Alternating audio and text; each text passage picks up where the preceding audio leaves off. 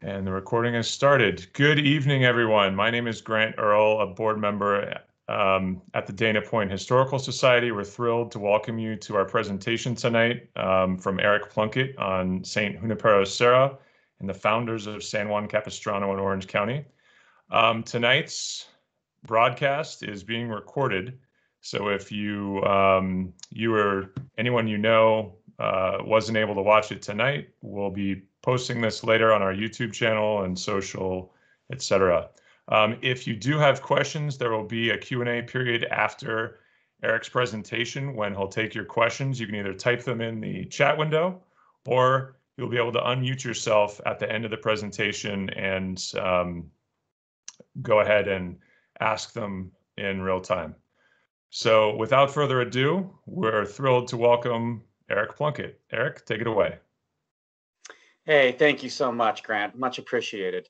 Good evening, everybody. My name is Eric Plunkett, and it's very nice to be here again. I've had the pleasure of speaking to the Dana Point Historical Society on 2 previous occasions, and it's always it's really, really nice to be with you. So without further ado, let's get started with the presentation for tonight. Whereas before, I discussed the cliff from which Richard Henry Dana threw the hides down at Dana Point, and also discussed the Port Talal expedition with my now, unfortunately, my partner, Phil Burgandy, who died in December. We spoke, I believe it was his last speaking engagement when we spoke to the Dana Point Historical Society. And we had a great time doing it. And so I've covered a lot of the early history of Orange County. And right now, I'm going to talk to you about St. Junípero Serra and the founders of San Juan Capistrano and Orange County. So this is a story about the beginnings of the county and really how Serra gets involved in that. And he's become such an important character in understanding the early history of California, that understanding his time in Orange County specifically can really help us understand the early history of the county. It sets up all of the history that came after it. So first, who was Serra and what was his life up until the point that he came into Alta California? He was born in 1713 in Majorca, Spain, which is an island just to the east of Spain. And he became a Franciscan college professor in his 20s and a missionary in Mexico in 1749. He was named the father president of the Franciscans in Alta California. And this was at the beginning of Spanish interest in settling Alta California. Now, Spain had claimed Alta California since the Cabrillo expedition in 1542, but had done little other than have some ships sail along the coast between 1542 and 1769. Which is when they finally decided they were going to settle what is now today California. And the reason that they finally decided to do so is because they were worried about, you guessed it, those other European powers and Russia, about them coming into California and trying to gain some kind of power over it, specifically the British and the Russians. Now, Spain wanted to do this on the cheap. And so one of the ways they did this was by using the Franciscan missionaries. And so for Serra, the intention was to facilitate the conversion of Indians into Spaniards. And so the Indians who lived in Alta California were going to be converted into Catholic Spaniards. So Serra joins the Port Talal expedition in 1769, comes to Alta California, but he does not go through Orange County. He stops in San Diego. He waits while the rest of the expedition goes up, doesn't find Monterey. They actually do, but they don't know it. They come all the way back down. Serra's still in San Diego. They second guess and go, wait, maybe that was it. And when they march back up, Serra goes by ship to Monterey. So this is a image of what that ship may have looked like, the San Antonio that he would have taken up to Monterey. And it was from the sides of this ship that Serra would have caught his first glimpses of what is today Orange County. Saddleback, which was very conspicuous, and of course, all of the coastal land, San Joaquin Hills, and of course, Dana Point. Okay, now Sarah's first impression of Orange County came from a friend of his, a fellow Franciscan missionary named Father Juan Crespi. Crespi had been on the Portola expedition and had traveled through Orange County. By this point, by the time Sarah first learns of Orange County, Crespi has been here 3 times. And the first impression Sarah has of Orange County is of a village called Hutuukna, which is a large Indian village on the Santa Ana River. And you can think about where the 91 and the 55 meet. It's in that area, Olive, if you know that part of the county. And it was so impressive to Crespi. There was actually the chief of that village had said, hey, from the Spanish perspective, we need to live together. He actually said to the Spanish, you can help us fight off some of these other Indians who are fighting for our lands. And so for Crespi, this was a perfect site to plan a mission. So Serra planned Mission San Gabriel to be near Hutuukna on the Santa Ana River in 1771. But in Mission in San Gabriel, without Serra being there, was instead founded on the San Gabriel River. And so it didn't end up getting founded there, but still, Hutuukna formed the first impressions of what Serra knew of Orange County. Now, this is from Crespi's diary, and it gives you an indication of what Serra would have heard about the Indians living within this county. It says, our Sergeant Ortega and the 2 of us fathers told them, the Indians Hutuukna, we would come back, and when we did, would make a house for the sergeant and for ourselves, and one for God, that he might be worshipped by them. And upon our saying this, such tears of joy and happiness sprang to their captain, which is the Spanish word for the village chief, capitan, sprang to his eyes as touched the hearts of us all. So this to Serra meant an opening for conversion. And so that's what Serra knew of Orange County in 1771. Serra finally does pass through our county in 1772, and he is traveling overland to San Diego from Monterey with the military commander, Lieutenant Pedro Fages, and he spends 2 nights in Orange County, the first probably on the Santa Ana River near Olive, and the second probably in San Juan Canyon, the same San Juan Canyon that drains out of Dana Point, but not where Mission San Juan Capistrano is. He's actually quite a bit up canyon, because the original El Camino Real passed through what is now Gobernadora Canyon. Think Cota de Caza. We'll get into that. After seeing the country, he agreed that Mission San Gabriel was founded in a better location. So after Serra does go through the region, he goes, all right, San Gabriel River is actually a better location for a mission. And we're not totally sure why, but we think it probably has to do with access to water and being able to irrigate. Okay, so we don't have that many images of these guys, these early guys that came through the county. This is one of the best images of Serra that we have, which is a painting that was commissioned of him shortly after he died. And this right here is Lieutenant Pedro Fages. It's one of just a couple images that we have. So think these guys, when this period of time, when I see Pedro Fages and I see these are the Catalonian volunteers, you think more George Washington. That's the kind of era we're talking about. And the Catalonian volunteers were a group of Spanish soldiers who came from the region of Catalonia. You may know Jose Antonio Yorba the first was a Catalonian volunteer, so he would have had the same kind of blue uniform. And Serra and them marched together through Orange County on his first visit. Now, after Serra goes to San Diego, he actually sails back to Mexico, goes to Mexico City, fights to continue to have colonization happen in Alta California. The viceroy agrees, and Serra returns in April 1774.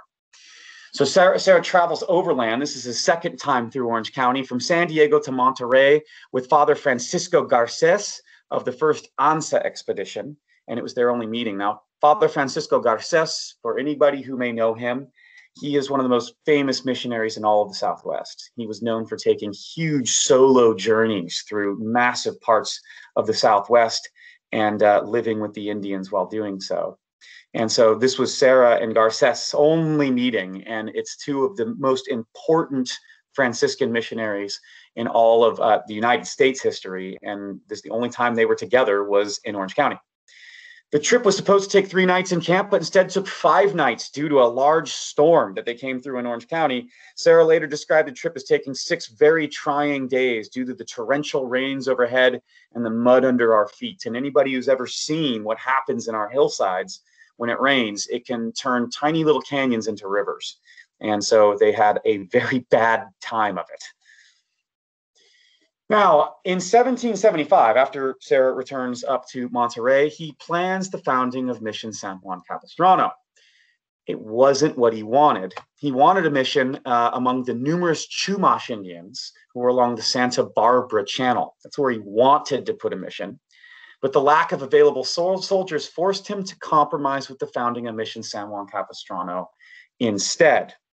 And that was because there were fewer Indians in what is now our county. And the Spanish authorities, military authorities, felt that it was more plausible to set up a mission here where there wouldn't be so many Indians. The Chumash villages were many hundreds of people, whereas the villages here in Orange County were typically more in the little less than 100 to maybe up to 200 territory for the biggest villages. So Mission San Juan Capistrano was founded in October of 1775, but Serra wasn't part of the founding.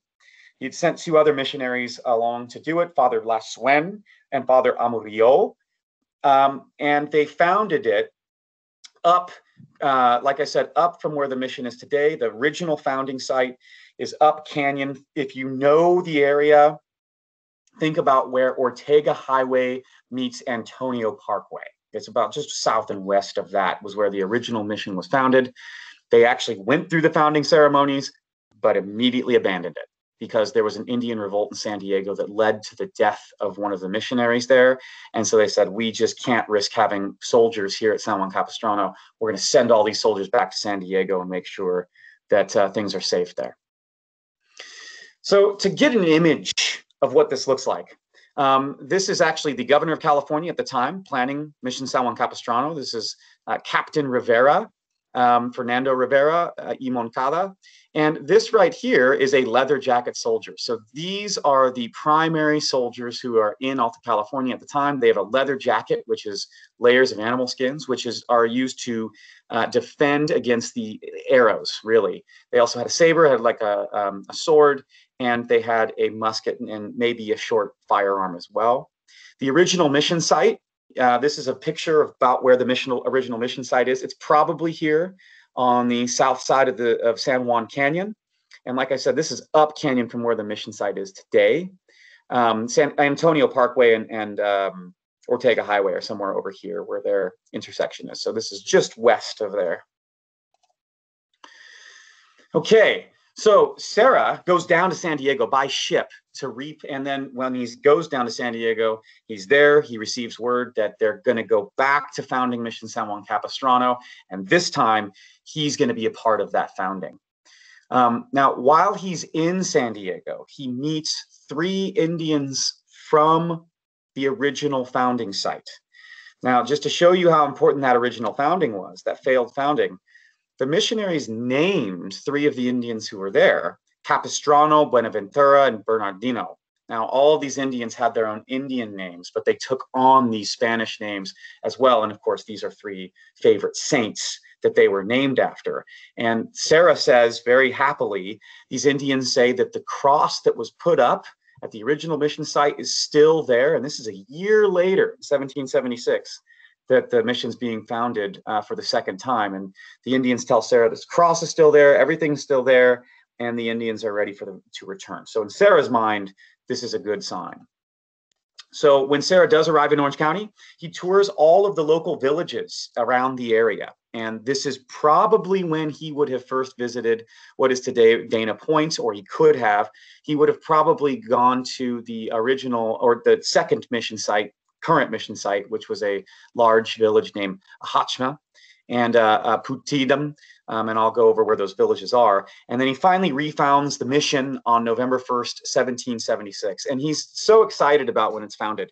He actually, at a little table in like the little, basically a tent there in San Juan Canyon, he writes to the viceroy.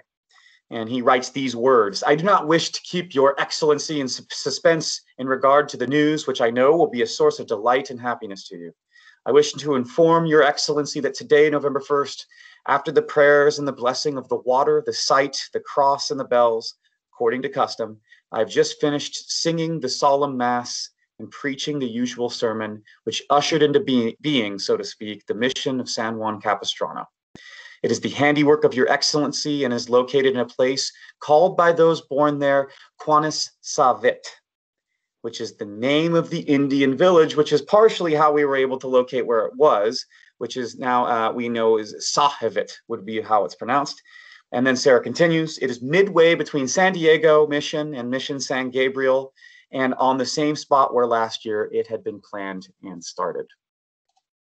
Now, this gives you a sense of where things are. I'm sorry, the map may not be the most high quality. I had to take a screenshot, unfortunately. But this brown line is actually the original El Camino Real that was inland. It did not go along the coast. It was moved along the coast later. So the original mission site is right here next to Sahavit, and it was down canyon from the original El Camino Real. Today's mission site is here, where San Juan Canyon and Trabuco Canyon meet.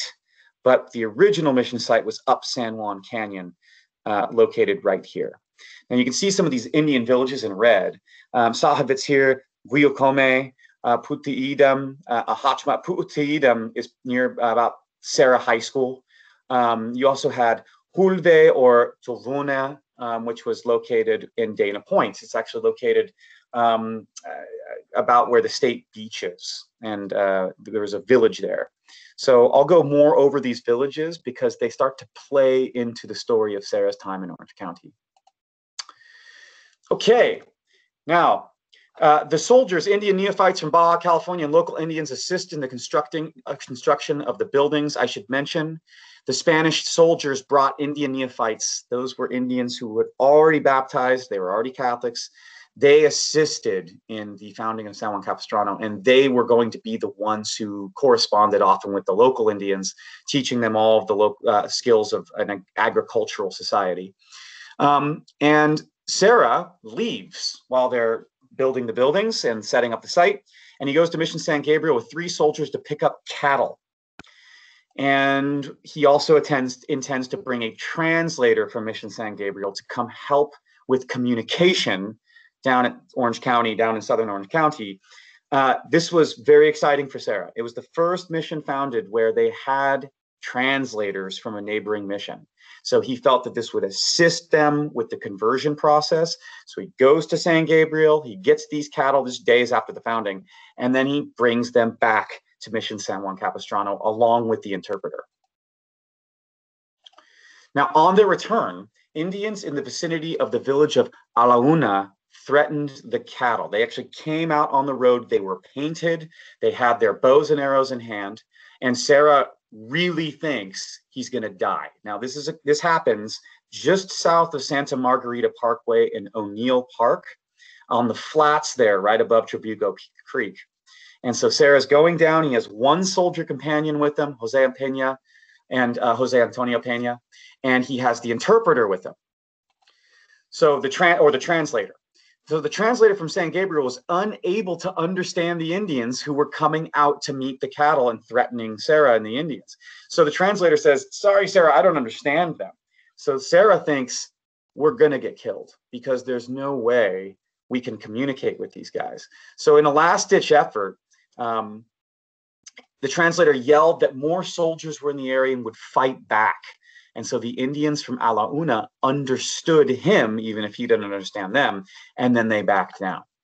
But for Serra, this was a really important event, and he actually talked to people about it. He talked to his fellow Franciscans about it, and his fellow Franciscan, who ended up writing a biography about him, he said this was one of the only times that Serra thought he was actually going to die and become a martyr, and it happened right there in O'Neill Park.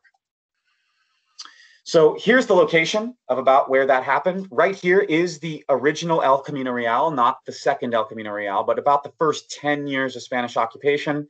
All of the important Spaniards who were part of the colonization of Alta California walked right through here with Saddleback, Santiago Peak, and Majesca Peak up there in the distance. And this is also where the village of Alauna was. It was located along the creek in the Oaks. Lots of food there. Obviously, there was good hunting. And they came out onto the road and met Serra and about 80 cattle that he was taking down to the mission and threatened his life. And it didn't happen. Serra returned to San Juan Capistrano and learned, as soon as he returns, he learns that 2 soldiers and a servant have deserted. So he's already getting frustrated. And then he also learns that one of the soldiers was accused by an Indian captain of the neighboring village of Sahavit of raping his wife. So things are not going well. And an investigation in all matters was carried out by Sergeant Mariano Carrillo, who was of the Portola expedition. He comes up to San Juan Capistrano, and Serra requests the removal of the accused soldier, and he ends up calling most of the shots. He says, get rid of this guy. He's going to threaten our ability to evangelize among the Indians in here. And so he was removed.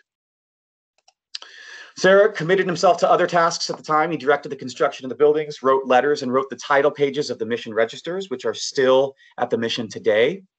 And from the missionaries' perspective, the conversion process at Capistrano went notably well. For the most part, this is because the other missions, it went so poorly. But for the Capistrano missionaries, they thought it went very well. And this probably because the translator could help. Serra left the mission to Father Amarillo and Father Mugartegui, who was on his way from San Luis Obispo, and he left it in the hands of Baja Californians and the soldiers, and some local Indians were already under instruction. They were going through catechism to be baptized as neophytes into the mission system. So all told, Serra was at the mission for about a little over a month during the founding period. And here's one of the title pages that he wrote. And you can see this is the baptismal register of San Juan Capistrano. And this is in Serra's hand, but you can notice De Quanesavit is crossed out by Father Amarillo, who writes De Sahavit. And Amarillo added that in after spending more time here. He realized that Quanes was essentially translating somewhat close to I am from. And so he just left the Sahavit, which is the actual name. I'm a person of this area, Sahavit. Okay, Serra continued to be involved with San Juan Capistrano even when he left and went up to Monterrey. He requested a painting of St. John of Capistrano. Every mission had its patron saint painting, and it was painted by Jose Pais, and it was delivered on the San Antonio, the same ship from the Portola expedition. And it's still in the Basilica Church today. And so that's an interesting part. Serra actually said, can you deliver it to Monterrey first? I'd love to see it first. And he actually says, hey, look, I know I have a bad name in matters like this, but I'm not going to keep it for myself. I promise I'll send it down to Mission San Juan Capistrano. So it was a painting he was excited about seeing, but he actually didn't get to see it until he visited San Juan Capistrano in 1778. We'll get to that. He also sent a book, the Itinerario, a general guide for missionaries to the mission, and it's also still at the mission today. It's inscribed by Serra to the mission. Interestingly, it's inscribed twice by Serra, once to Mission San Juan Capistrano, and the book is also inscribed to Mission San Saba in Texas. I guess over a decade earlier, Serra was originally going to be a missionary in Texas, but because of an Indian uprising there, revolt, he didn't end up going. So the book was originally going to go there, but then he reappropriated it for Mission San Juan Capistrano, and it's still at the mission today. During this period, the mission goes through a lot of problems, numerous incidents. In June of 1777, soldiers were working with an Indian captain to procure women. So that obviously is not going well. And it caused all sorts of issues and friction between the Spanish and the Indians there. And in February 1778, there was a planned Indian revolt. And the 1778 planned revolt was based off of issues that occurred in June of 1777, which was that actually it was pretty bad. There were a couple Indians who were stopped on the road on El Camino Real in San Mateo Canyon at a village called Alacuachome. And it led to a fight where the Spanish soldiers actually killed 3 of the Indians in San Mateo Canyon with their muskets. And so it's causing a lot of problems. There's a planned Indian revolt the next February, and that was them trying to get revenge in part for what happened in June 1777 and thereafter. And then also there was a drought. So the first 2 years at San Juan Capistrano, there's a huge drought, and the Indians start blaming the Spanish for being devils in the Spanish eyes. That's what they thought the Indians were saying. And they said, okay, these guys got to go, and we're going to have this planned revolt. But a cook at the mission warns the missionaries, and it stops the revolt from occurring. This on the left is the painting of San Juan, St. John of Capistrano, that's still in the Basilica Church today, that Serra asked for. He actually asked the artist to paint him with this resolute, kind of stoic appearance, which you can see that he has. There's another painting of San Juan, St. John of Capistrano in the Serra Church at the mission today, and we don't really know the story of this one. But we do know Serra requested the painting twice by accident. When he first requested this painting, he didn't receive a reply. So then he requested a second time, and unbeknownst to him, after he sends his second request, it shows up a couple days later. So the second painting of St. John of Capistrano might be a result of him making two requests accidentally. This is the Itinerario, the book that's still at Mission San Juan Capistrano today.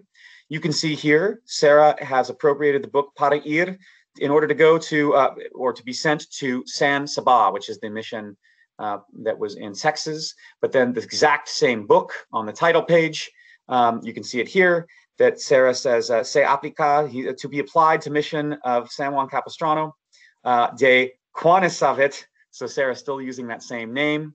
He must have learned it from the Indians who he had already started to get to know, including those three that he had met in San Diego the first time. In fact, one of the Indians that he had met in San Diego, who had been named Capistrano, ended up being the first adult baptized at Mission San Juan Capistrano. From his record, we learned that his Indian name was Kutkol. And so Serra, that was somebody that Serra knew, and he would know every time he went to San Juan Capistrano, and we'll get to that. Anyways, in 1777, Serra gets that to the mission, and you can see that Amarillo has crossed it out and put Sahavit. Okay, Serra's fourth time in Orange County.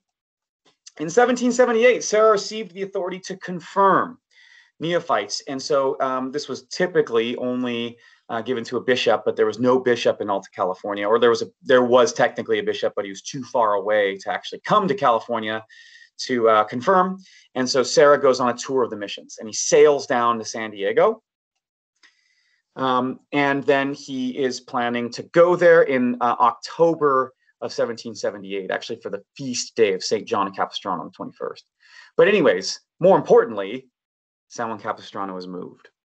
So like I said, those first 2 years of the mission were hard ones. It was very dry those first 2 years. So the missionaries there, Father Mugartegui and Father Amarillo, decided to move the mission down canyon from the founding location to where it exists today. And they did this on October 4th, 1778, just 2 weeks before Serra got there. You can't help but think that they were a little bit like, hey, before the boss gets here, we better get this done. So it seems that they perhaps finalized that in time for Serra's visit. When Serra arrived, numerous children gathered near him without clothes, indicating that they were not yet neophytes, and Serra personally baptizes 16. Now, the mission at that time was just really temporary structures. We think that the south wing of the mission today is about where those structures were located. So Serra was probably in those buildings, but they've been altered. They've actually been widened. They've had quite a complicated history. And the mission would not have looked the way that we think of it today.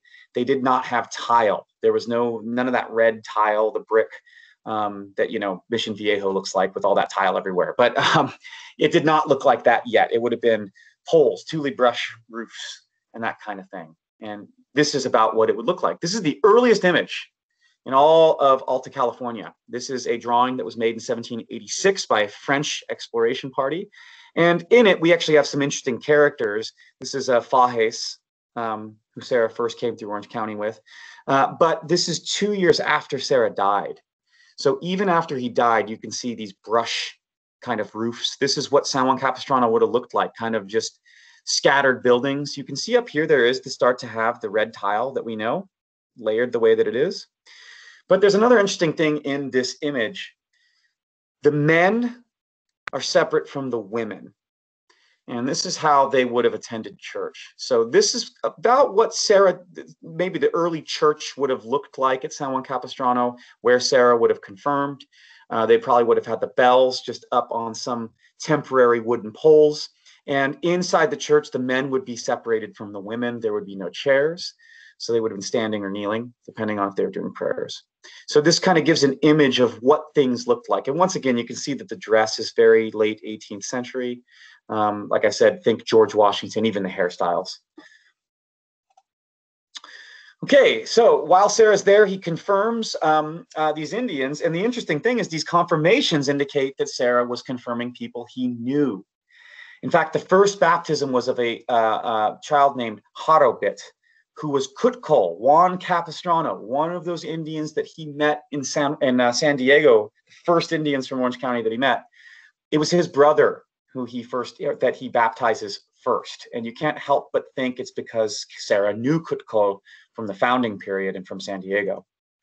The second baptism was of Thomas Sahut, or Bernardino. That was another name that's of one of the first Indians from the area that Serra met in San Diego. And the fourth was Yigu's, was his name is Buenaventura's, the third name of the Indians that Serra first met in San Diego. Capistrano, Bernardino, and Buenaventura were the names of the Indians he met in San Diego prior to the founding. And they had tagged along with this supply train. And here he is baptizing siblings of these guys.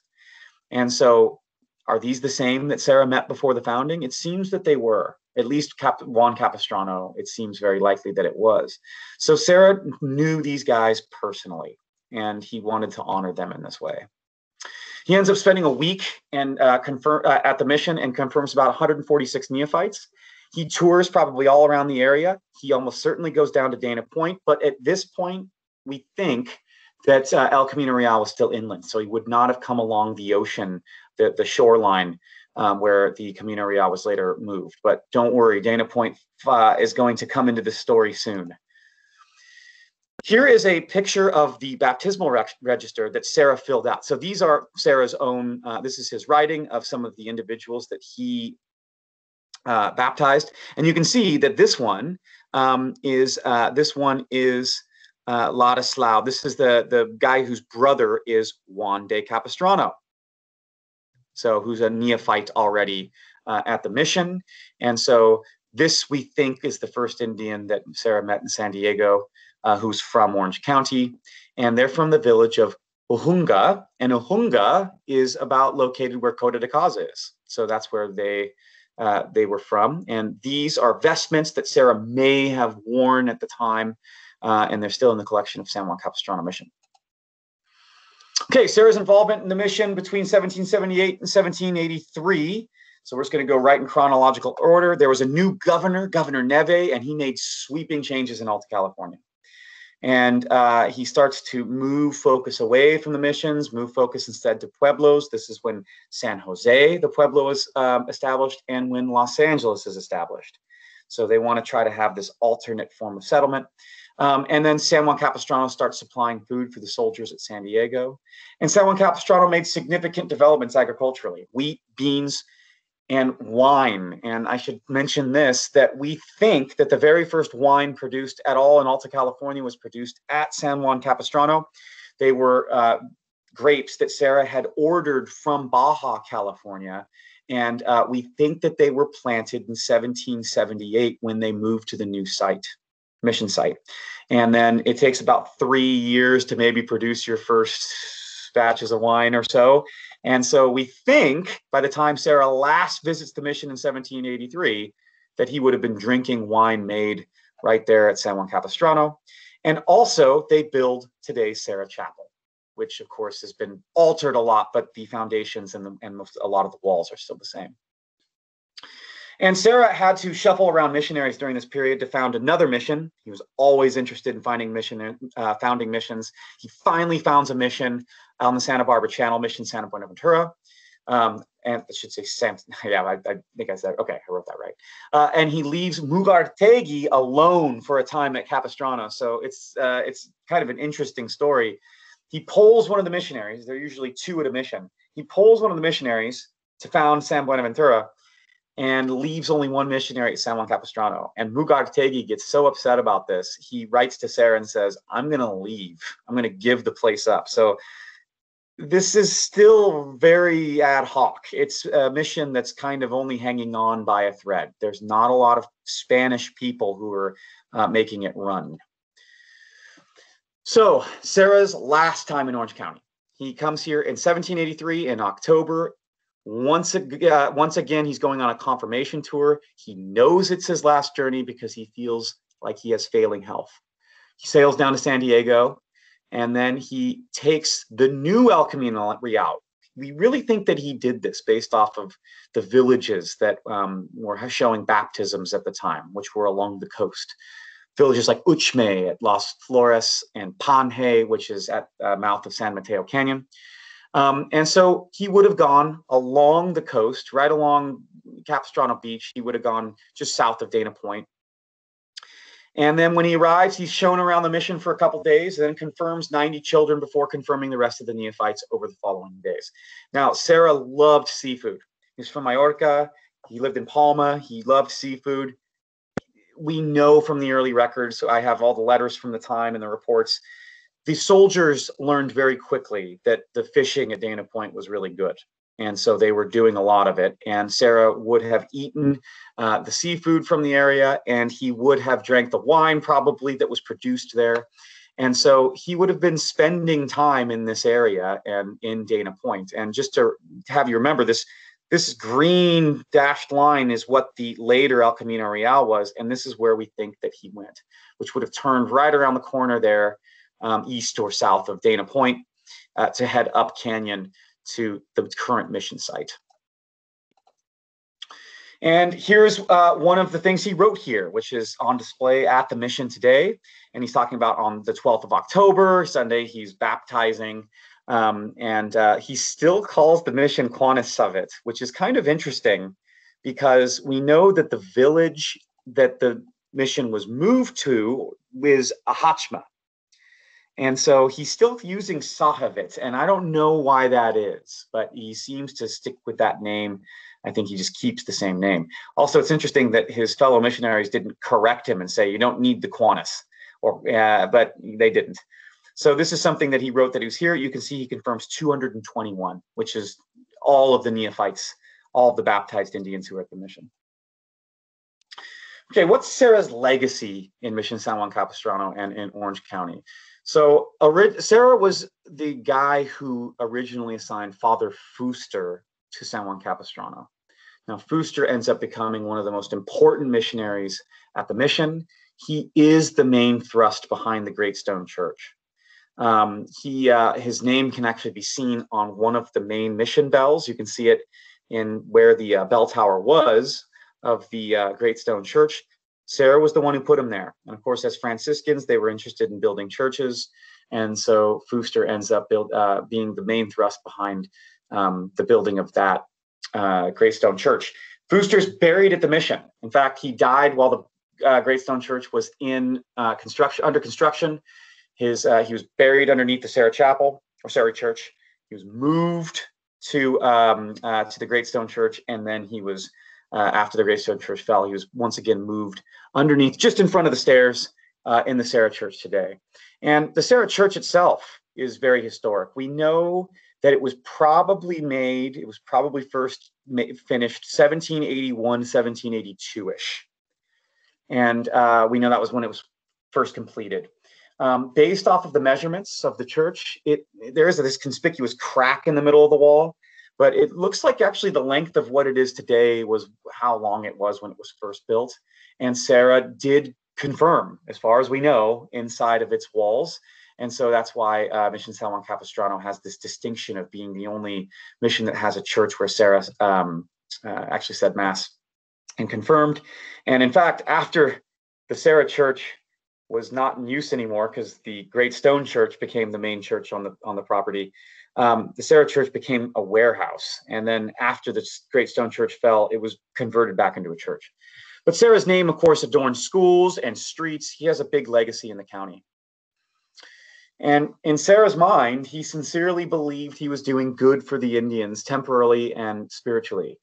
You have to remember, Serra was born in 1713 on an island in Spain. His whole worldview was entirely Catholic. He really believed that if he did not participate in this effort of converting the souls of the Indians to Catholicism, that they were going to be eternally lost.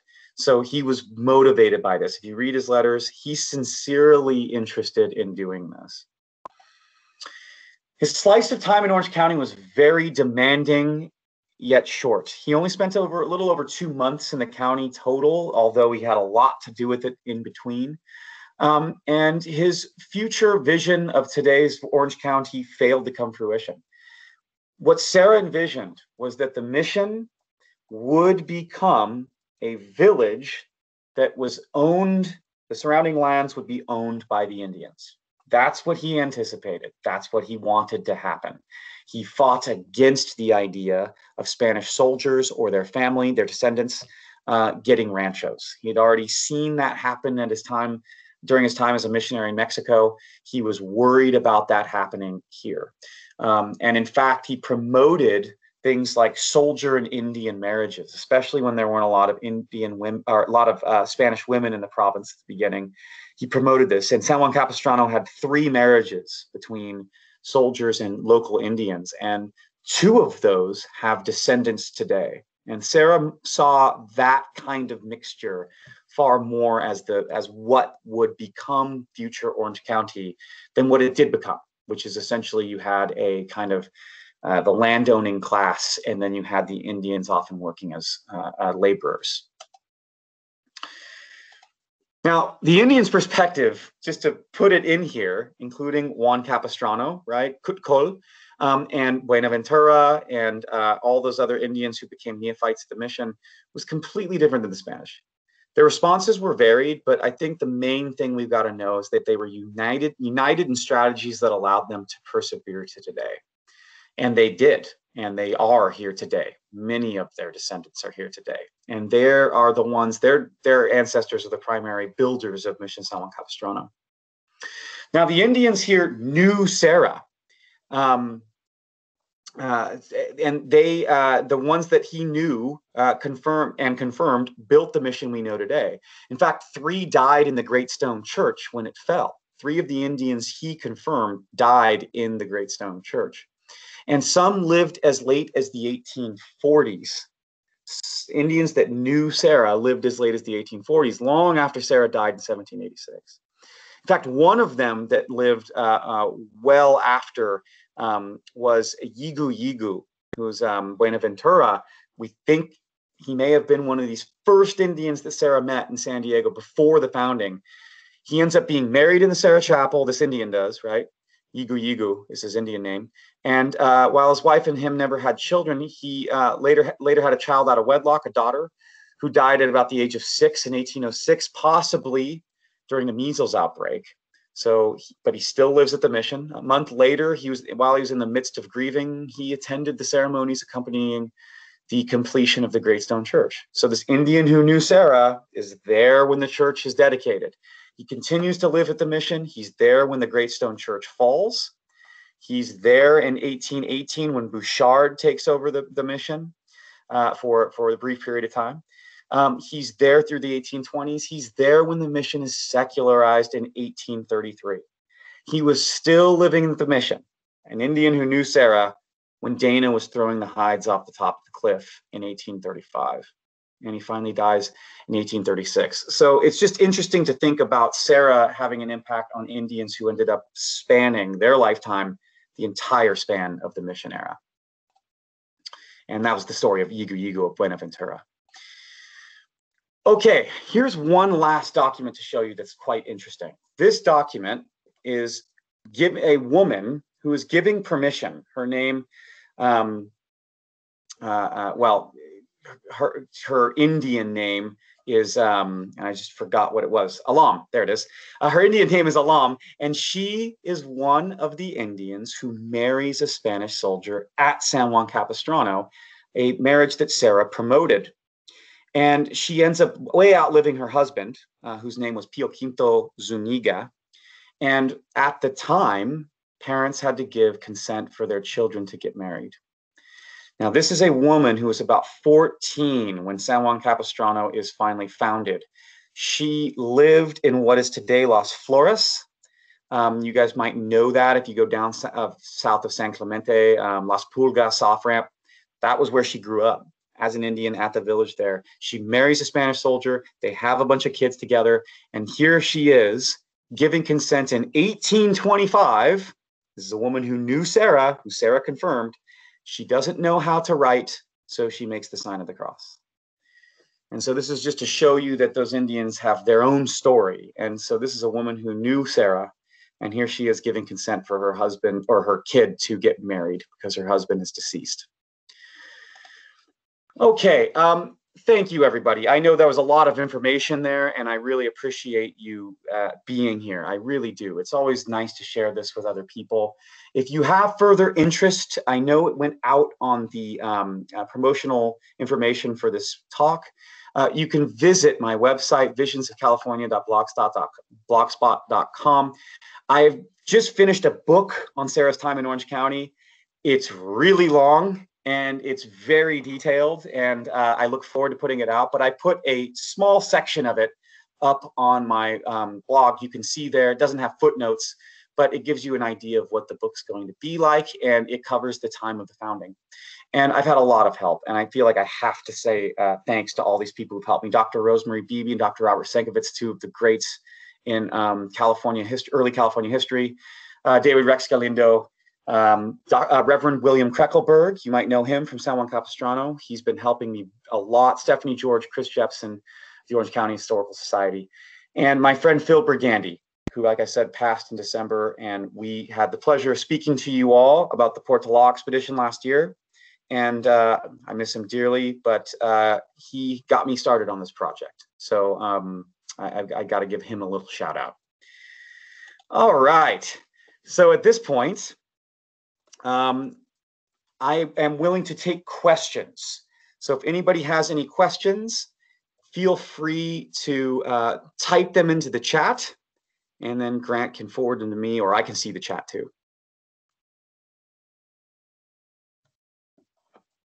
Yeah, thank you so much, Eric.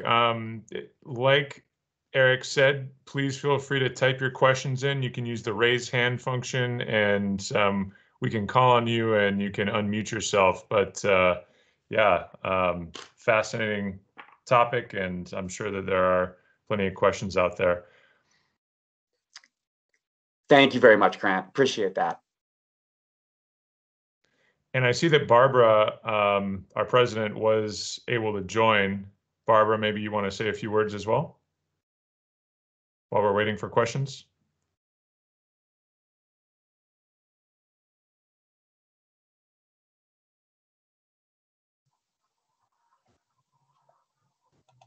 Can you hear I realize me? my camera's not on. There we go. We sure can.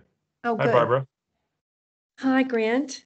Grant, I want to thank you so much for putting this together today. And due to technological difficulties, I was late. I got in just as Eric finished introducing himself. Oh, good. Well, I'm glad you saw the presentation. It's always good to see you, Barbara. And that was after I had written up what I wanted to say about you. But you really have been a friend to the Dana Point Historical Society, and we've enjoyed each of your talks. So the one on Dana to start with, and the location where he and other sailors threw the hides off the bluff. Yep. And then again with you and Phil, and we were so lucky to have you and Phil October of last year, because it wasn't too long thereafter that we lost him. That's right. So you were saying that it was your experience writing the Portola expedition that brought you to do this research on Saint Serra or Father Serra? Yeah. It is. The stories connect so well. And Phil and I were in the process of writing a book on the Portola expedition for the University Press. And so we were doing research on that. And while I was doing research on that, just kept running into more and more of the story of Serra and what his story was in Orange County. And that uncovered all of these other stories. So that was kind of the gateway into all of this. So taking the long view of Father Serra, which of course some people aren't doing these days. They're kind of reacting to based on today's values. How do you feel about Serra? It's a great question. I think to understand Serra, we've got to stop thinking of him as the only person who represents an era in time. Mm-hmm. This was 250 years ago, and it was a very, very different time. And Serra grew up in a society where really it comes down to this. The founders of the United States were far more willing to say, if the Indians are an inconvenience, we're going to move them away so that we can use these lands for agricultural pursuits.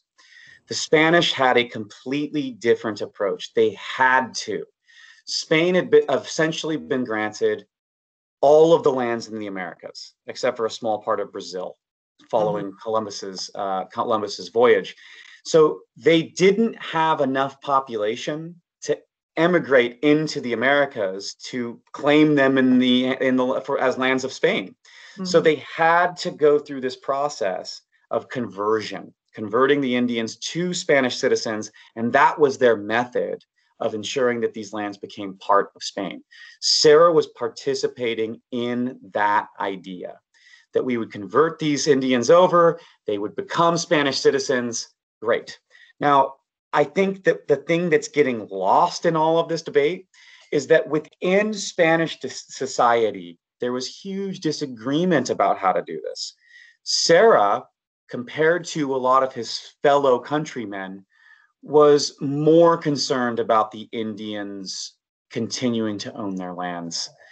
He was fighting for that.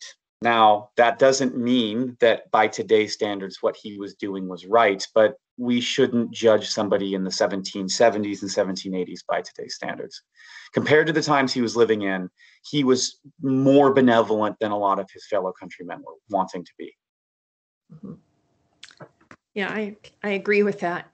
And one other question before, I don't want to take up everybody's time, but how do we go ahead and get your book when it's ready? Oh, that'd be great. I'm in the process of just getting some image permissions. I need to get, image permissions from Mexico City and some from Czechoslovakia, if you can believe it. And so I'm in the process of doing that. Once that's done, I'm going to start, I'm going to push it over. And Barbara, I will definitely email you and the Dana Point Historical Society board and let you know that it's out and get you a copy. Because you, as much as you're saying I've been kind to you, you've all been very kind to me and giving me a platform to talk about these topics. Well, great. We'll look forward to that. Great. Well, I see a question. How did fishing work? Were there boats involved, nets, poles, swimming? Were the methods coming from Spaniards or locals? And how much of the diet was fish? Okay. Pre-Spanish, the Indian villages along the coast were almost always in this area, Southern California, larger than the villages that were inland.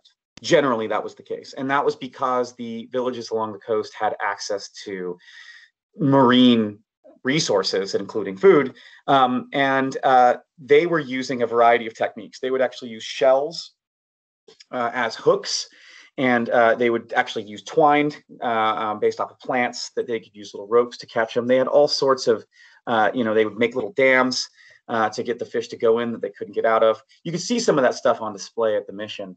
Now, when the Spanish got here, the Spanish, if they were smart, they don't talk about this in the historical records. So I'm surmising that they probably would have used the techniques that the Indians were using. Right from the beginning, the Spanish soldiers are interacting with the Indians a lot.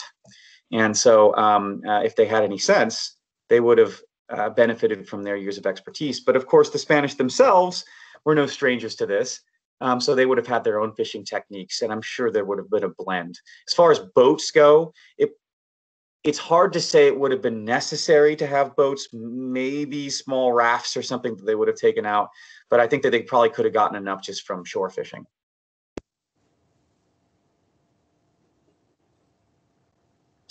All right. And I hope that was sufficient. Any other questions? Yes, Richard Gardner, go ahead.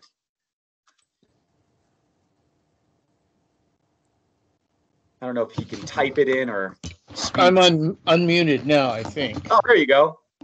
Yeah, I heard something that I wonder if you've ever run across.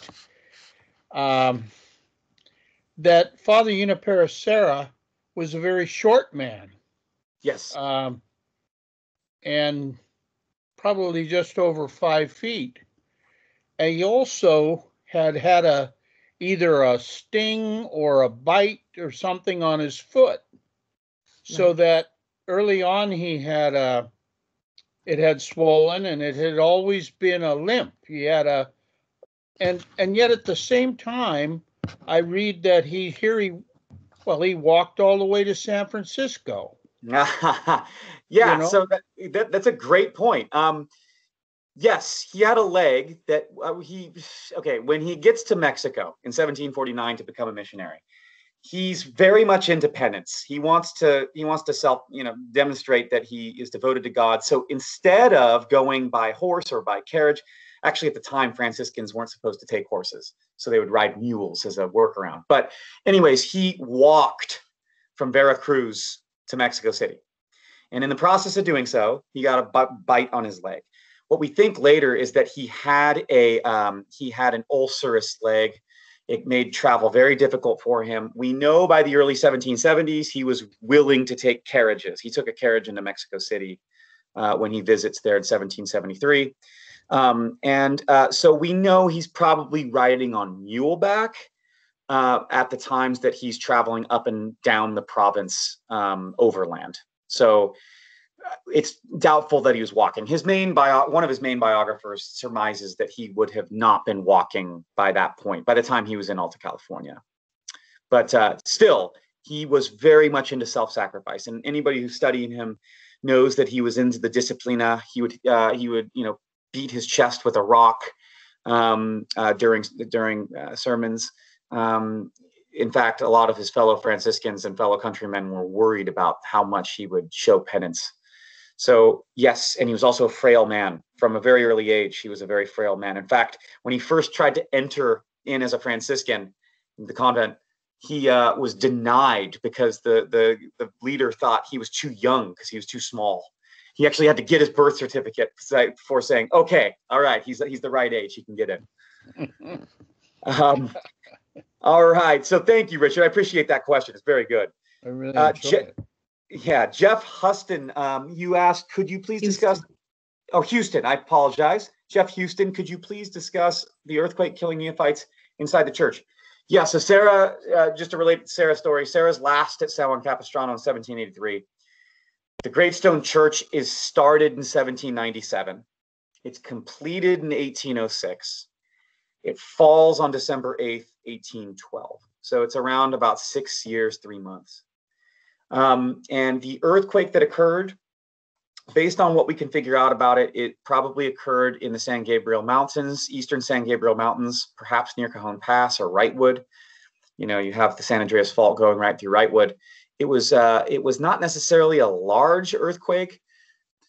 One of the things here, I am also writing a book about the Great Stone Church. One of the things to keep in mind here is that the church is made of stone, but it was directed by a mason who was brought to San Juan Capistrano from Culiacan in Mexico. Isidro Aguilar was his name. And he dies while the church is being made, probably in late 1802, early 1803. And we know by that point that the dome that still exists today and the big dome that did exist until the 1860s those were already made. So the portion that we think was made after his death was the bell tower, which may have been made at a lower quality. And the bell tower actually sways twice. There's first earthquake. There's we know that Father Barona, who was he was actually saying mass at the time of the earthquake. It was the morning mass, and there's the first earthquake. We know that he says, "Come through the door into the sacristy," and before he gets finished saying it, the second earthquake happens, and the bell tower falls on the portal, the entrance to the church. It actually falls south towards the plaza, falls onto that portal, and when it does, the portal coming down brings down 3 of the domes all the way to the transept. And we think that the Indians who were trying to escape out the side door, that's where they got crushed by the rocks above. And so 40 neophytes died. Well, actually 2 of them died in the bell tower, 2 boys who were up there. And they had already been up there because, this is research I haven't shared with anybody, but it was at the end of Mass. And the 2 boys were up in the bell tower about to ring the bells for the end of Mass. And so they ended up perishing too. And there's a lot more to that story, but you'll have to read my book one day when I finally get it done. Hopefully that answered your question, Jeff. All right. Well, we are a few minutes over our hour that you were able to give us, Eric. So thank you. I'm going to go ahead and stop the recording, and we'll end the meeting. Any last words from Barbara or Eric?